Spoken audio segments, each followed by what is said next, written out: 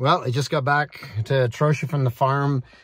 Had 16 days of cereal harvest, so just got done wheat tonight. So it was a pretty good run. So here's a look back at the last week or so, some of the stuff we've done, and a little video that I did kind of explaining the name of one of our fields. So I posted it on Twitter and Instagram, and so I thought I'd add it to this week's video upload. So enjoy.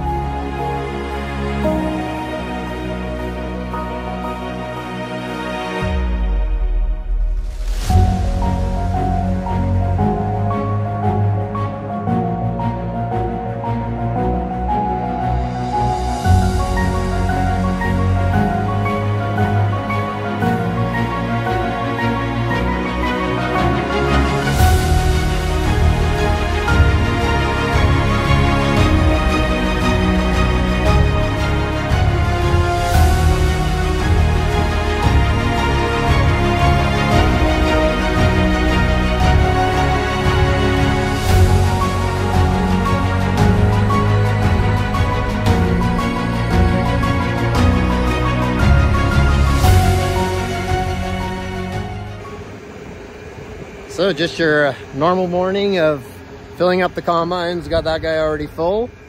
This guy's getting close. You can hear it. So it's full.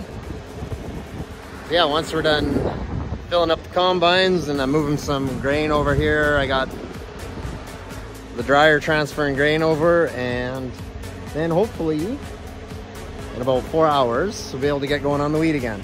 Got rained out, got half an inch the other night.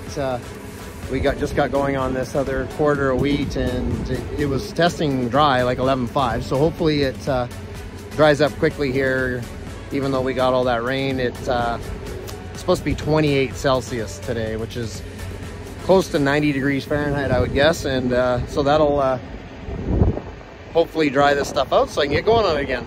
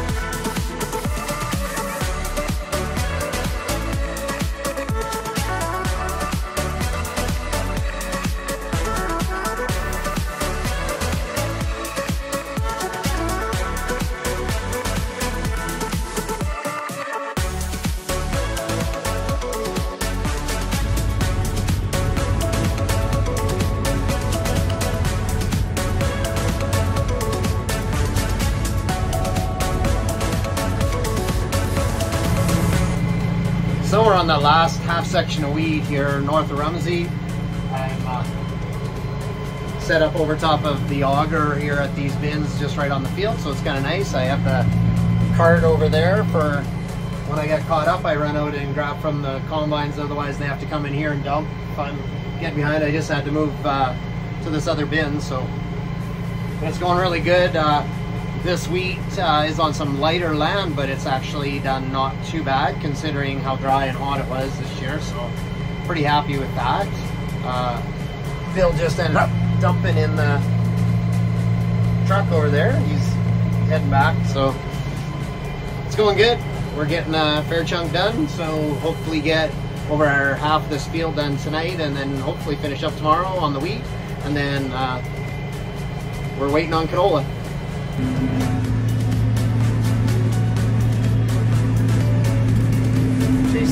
combines out here.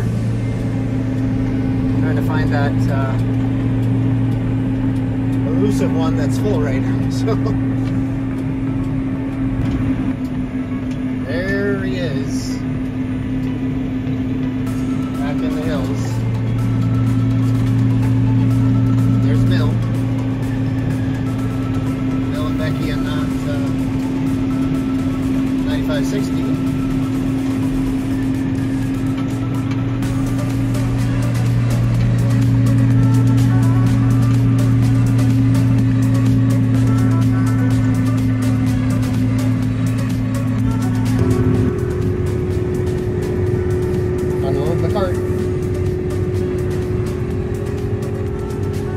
Just grab from all three combines out there.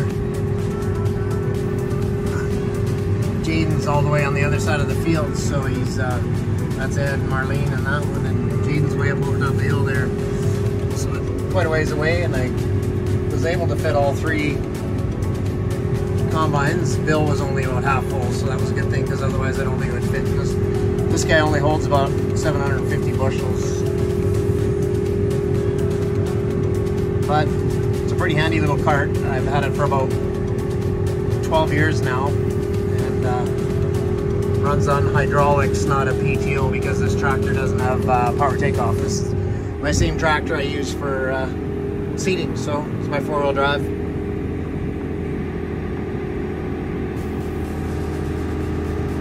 Getting close to sunset.